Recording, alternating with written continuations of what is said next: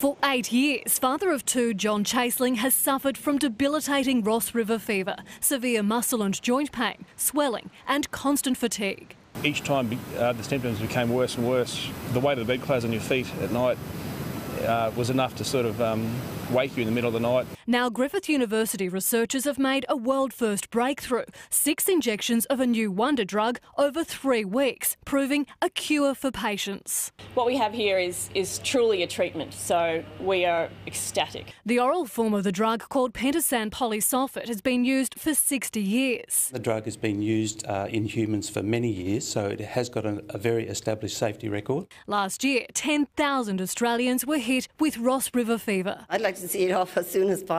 It's coming into the wet season again for us, and usually that's when we see our highest rates of acute Ross River.